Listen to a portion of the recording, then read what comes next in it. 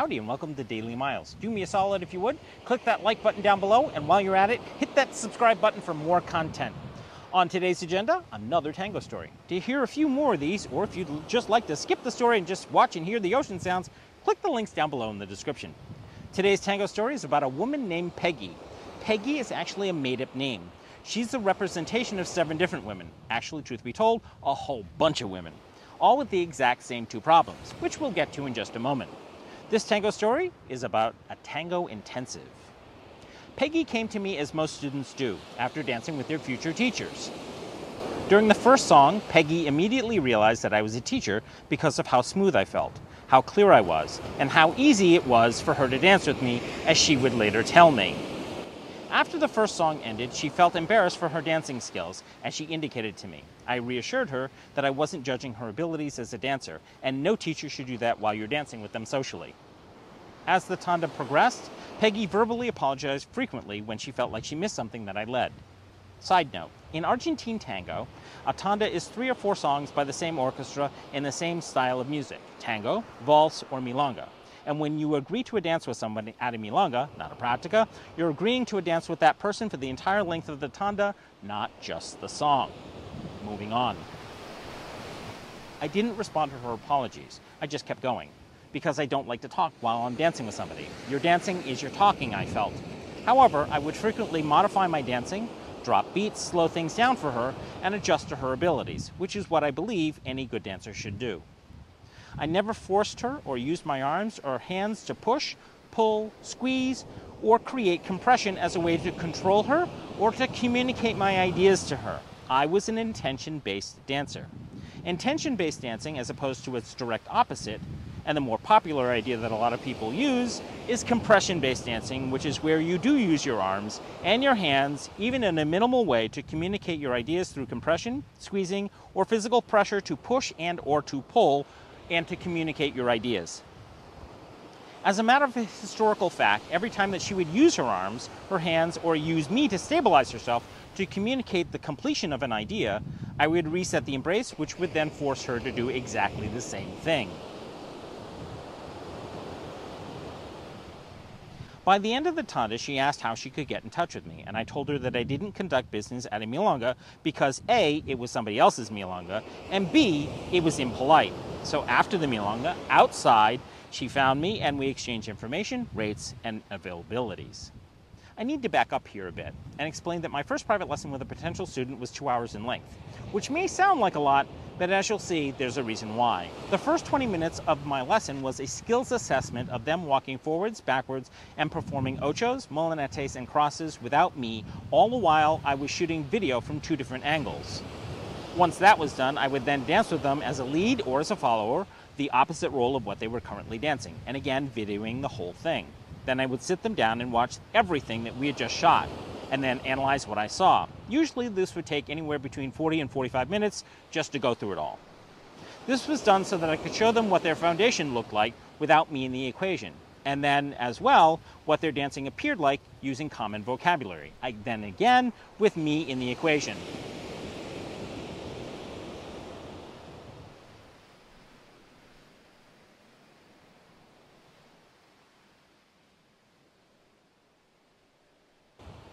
My reason for doing it this way was 2 things. One was to have them assess their own abilities with my guidance, what they saw, instead of us looking in a mirror as we were dancing, which they would frequently miss these things. And 2, to create a baseline of their abilities, a starting point should they wish to continue studying with me. They could see where they were and what had changed over time. The remainder of the time in the lesson would focus on the one thing I felt they needed to adjust or to work on in their foundation that was sorely missing, which was generally how they were walking. If they paid for a full video analysis, I would then go home and create a fuller analysis of their skills and abilities and then send them off to them via Google Drive. Peggy, remember her? Peggy did all of this and paid for the works. Usually by the end of that lesson, one of 2 things happened. They either never wanted to see me again, or they saw the value of what I was on about and wanted more. Peggy experienced the latter. She liked my rigorous approach, and it was clear to her that her issues lay in her foundation. Peggy had been dancing for about 7.5 years at the time I came across her. She'd been to Buenos Aires and studied with everyone, but her dancing had stalled. Something wasn't right. She just didn't know what that was. She couldn't quite put her finger on it, but Peggy believed that she suffered from what a lot of dancers suffer from after their basics classes. Her foundation was poorly executed. She had gotten to a point where she stopped asking for and hearing feedback from reputable dancers, and figured that since nobody was complaining anymore, that she must be doing okay. But clearly that wasn't the case when she danced with me. Something was off, as she said. She could follow anyone, she said, but they only danced a single tango with her, and never again after that. She sat most nights at her local milonga, which led to her second problem. She believed that she had acquired Tango Baggage, which is the reputation of how someone executes the dance. Put another way, Tango Baggage is all the moves that got her to where she was at, so much so that everyone could see that stuff coming a mile away, which is to say that everyone knew what they were about to get with her. Early on, she liked to believe that it was the leads that she was dancing with that wouldn't dance with her anymore. They were snobby, rude, and only wanted to dance with the young, pretty girls. That became less true as time went on, as older, more experienced dancers would react the same exact way. I should point out that Peggy was only dancing the role of the follower, and had no desire at that time to understand the role of the lead and its importance it played in her ability to follow. Furthermore, like most followers, Peggy was pro-offered following tips and advice from leads that didn't follow on a regular basis. Most, if not all, of the male leads that she had danced with had never followed socially and or in a pair of heels. After her first lesson, Peggy signed up for my Level 1 Intensive, which was a review and a deep dive of all the foundation that a dancer needs, plus all the vocabulary that one commonly uses, all completely deconstructed, all within a 12-week period, 3 days a week, alternating between one leading session and one following session. And each session was 1.5 hours in length. There was just one little tiny problem as Peggy saw it. She was in her 60s, and she wasn't a spring chicken anymore. She said, and I quote, "I got one foot in the grave and the other one moving in that direction," unquote. She felt like she wouldn't be able to devote the necessary energy and time to it. She said, "I tried for a while," unquote. I had a rule. There were no refunds, which meant she paid upfront for the entire series. As a result, her, quote, "trying it," unquote, could mean that she'd walk away if she didn't like it or felt overwhelmed. At the same time, she was reluctantly learning how to lead. At first she was, well, there's no nice way to put this, she was downright rude about it. She saw no purpose in learning to lead. She mouthed the words and went through the motions, but she just saw nothing in it for her. She was at a pratica with me, and she'd been leading another woman around the room at my insistence because that was part of her homework. She stepped off the floor, thanked her partner, and came over to me all excited. She explained that she finally saw what she was doing all this time in somebody else because of how difficult it was to lead that person. After that, she never questioned leading or the program. In fact, she leaned into it hard. She wanted more leading than she actually did following. She came to each session with a smile and a hard work ethic, and she would leave sometimes with a furrowed brow, all sweaty and sometimes upset with herself. I reassured her that this was normal, that she was unlearning a lot of her habits and getting at the root of her problems. Little by little, poco a poco, day by day, week after week, she began to change, slowly at first, and then seemingly by magic by leaps and bounds. Her balance had improved, her stability was near perfect, and she had stopped using her arms and her hands. Her embrace became light as a feather and extremely hypersensitive, which was a byproduct of the training. Truthfully, she began to hear things in my lead that only my long-term intensive students heard. She actually called me out a few times on my following skills and technique. One day she came to class in tears. I sat her down and asked why she was crying. I already knew the reason why because most of my students came to the same place. I just didn't tell her that. I just listened and waited for what I knew was coming. She realized that she couldn't dance with these people any longer.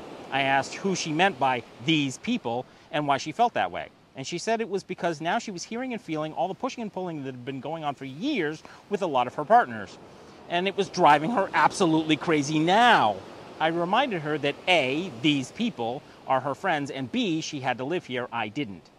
I calmed her fears and told her there were other places in the world for her to go and dance, where that didn't happen as much, that there were other leads that didn't use her as a tango piñata for their tango dreams. She smiled, wiped her tears, and then got back to work. Another month went by, and while her dancing had improved, it had plateaued, according to her, or so she thought. She actually started going backwards, reverting to her earlier form, according to her. I asked her why she felt that way after one lesson, and her response was telling. All of my students went through this same exact phase. If they came out the other side, they'd be better for it. She said, Miles, I was frustrated with my dancing. I just didn't know it. I couldn't do anything right. You showed me that I wasn't doing anything right. So I just basically gave up after a while. I asked her if she had a month to take a trip with me. She asked why, and I said, because I want to show you something. She did have the time and the money, so I planned a trip with her. Made arrangements to take her to a few places where I knew she would be asked to dance, and to dance with a whole range of dancers that had the exact same mindset. I stopped her studies and we got on a transport and then got to our first stop a few weeks later. At that first milonga, I danced with her just to show her off. Then I introduced her to a whole range of leads, one by one, and didn't tell them that I was her teacher. They danced with her, and boy did they ever. She danced non-stop the entire night, she told me. I never saw her once after that, truthfully. She never caught her breath and she never sat, so she said. Over the course of the next month, she went from milonga to milonga to milonga. Every night for 30 days, the exact same thing. Near the end of the trip, I got her into a tango marathon. At the marathon, after the opening day and night, she was sitting next to me watching the floor and not much conversation was happening between us. And then out of the blue, she said this to me. Miles, I understand it now. I asked her what she understood, and she said, I understand why you teach what you teach. These milongas are all those places that you told me about. These people dance exactly the way that you've been talking about. I asked her if she liked it, and her response was, I don't know. Our travels ended and she went back home, and I stayed as I had lessons to do. I traveled on to Buenos Aires and then back to her home country, whereupon I saw her again. She hadn't finished her intensive yet, so we still had lessons to do if she wanted them. She said she did, and we made arrangements to meet later on. She walked in all happy and smiling. I asked her what she was all happy about, and she told me that for the last few weeks, she'd been dancing with one of the better local dancers, and not just once, but 2 or 3 times a night, for the last several weeks, which led to other local leads asking to dance with her. What had changed was her foundation, which changed her tango baggage, which changed her dancing experience. All right, that's all from the Tango Storyland today. I appreciate your time, your patience, and your patronage. If you like this stuff, smash that like button down below. And while you're down there, hit the subscribe button for more content. Thanks a bunch for watching Daily Miles.